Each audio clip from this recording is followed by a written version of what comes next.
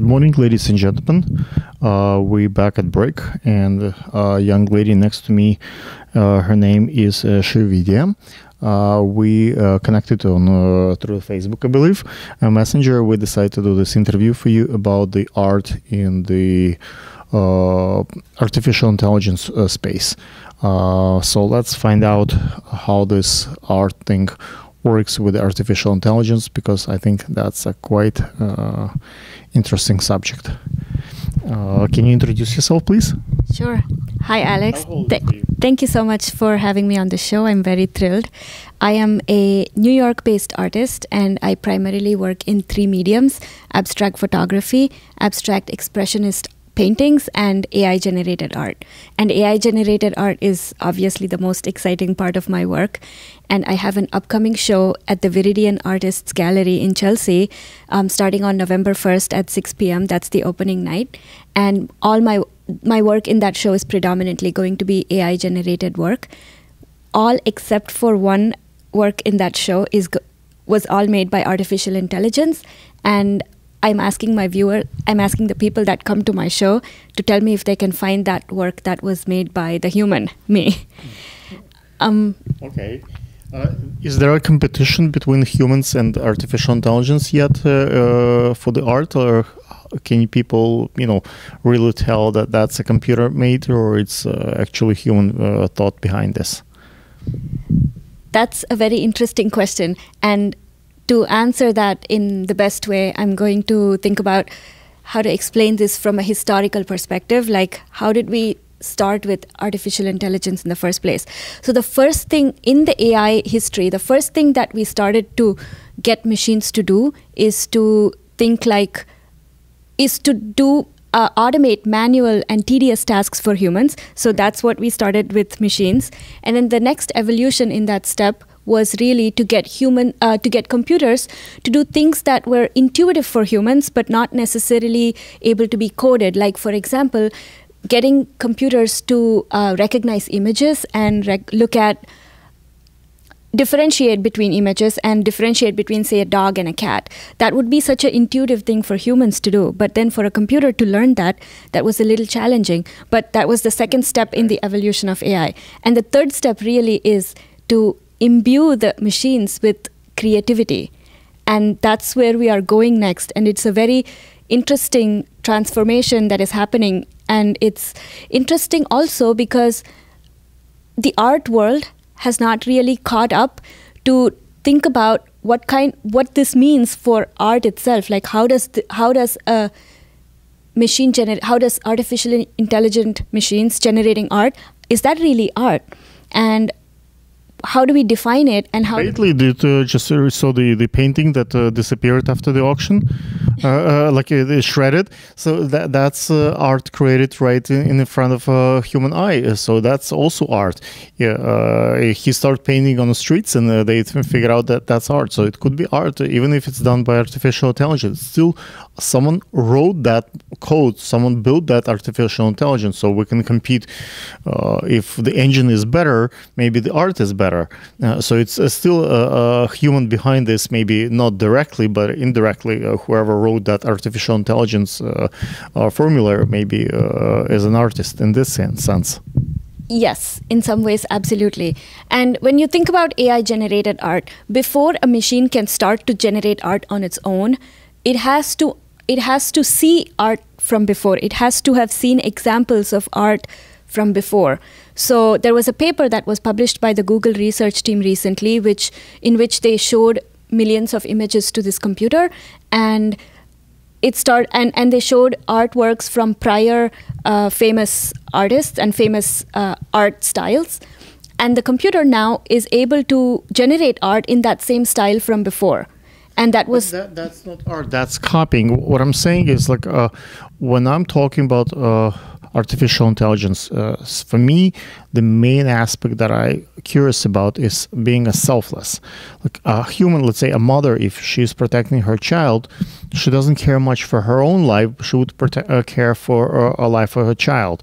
The animal is protecting their baby. So there are selfless acts that humans or animals, like live tissue, can do. But I don't think computer is capable of, being selfless. Even though computer doesn't want to, live, but it's still something that required to be biological rather than simulated.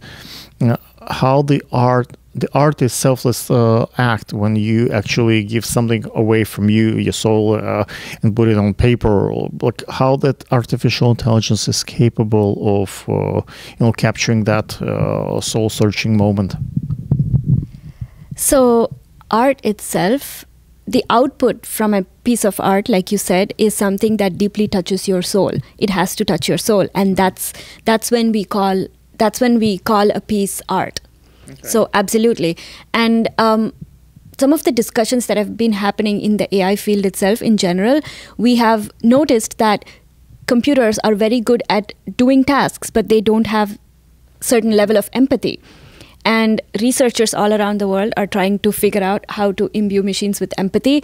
And that's the same question that can be applied to the art field itself, in saying if we can figure out how to make machines have empathy, then we can also figure out how to make machines have creativity. Okay. So that is the next step in the process of art itself. Can you tell my audience a little bit about your background? Seems like you are quite knowledgeable on the subject. How do you come up with that kind of knowledge? Oh, sure. I predominantly have a technology background. I currently work in marketing science at Facebook, but before that I've led data science teams at telecom companies and at advertising agencies. And I started off with an electrical engineering undergrad, and in my at grad school, I was doing research on unmanned planes way before machine learning was cool and way before we were talking about self-driving vehicles. So there are some folks, like when we do, let's say, advertisement, some folks are very technical, and unless I show them very precise specifications and precise description, every little detail, they want to read through that stuff. And there are some people who don't want to see those nuisance and this little text. They just want to see a couple of images, whether they're in love with this subject or product or service, and they buy it or not. But some people are very visual, and some people very technical. You seems to come from a technical background, but at the same time you are in love with the art and the creative part. How those two things survived in you, and which one takes over? Hard to say which one takes over, because if I did art full time, then I will be searching for a hobby to do more analytical work. And then if I was doing only analytical work full time, then art is my hobby. So it's hard to pick one. In my case, let me reiterate my question. Let's say I love filming. Like as you see, I'm filming now our interview. So when I go with my wife to see a movie, I'm not like I just saw the Star Is Born, Madonna's movie last week with my wife. So she's enjoying the movie and watching the story, and I'm looking, okay, this is color corrected, and this is how the frame was built, and I'm just looking at the process, how that movie was filmed as a filmmaker. So who comes first in you? Like, do you look, okay, this is technically correct, and that's a proper opening, and that's a proper composition and framing? Do you look at technical aspect first, and then okay, now I can enjoy the art piece? Or you first see the art itself, oh my God, this is Picasso, this is beautiful, this is amazing. And then you start, okay, he used that technique and he used that color, and that was the how he tells the story. Like, what comes first? That is so fascinating, because that happens to me also.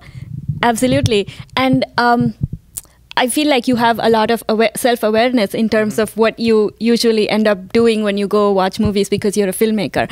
And that's kind of how our human mind functions. When you watch the art, Yes. are you watching this as a technical person?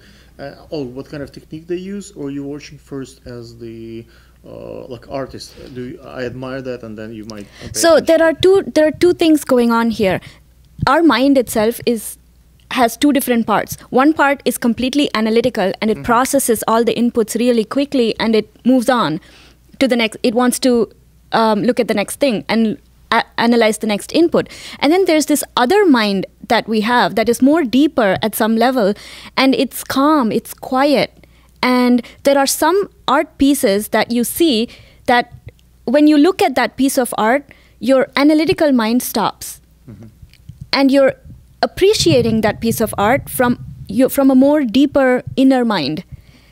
And I think in some ways, all of us are searching for that piece of art that makes you stop processing and analyzing and just enjoy it from your inner mind. And maybe if you see that same movie one more time, you will because you're finished analyzing it, the second time you see it, you're probably going to enjoy it better. I will probably find new things to technology. Okay.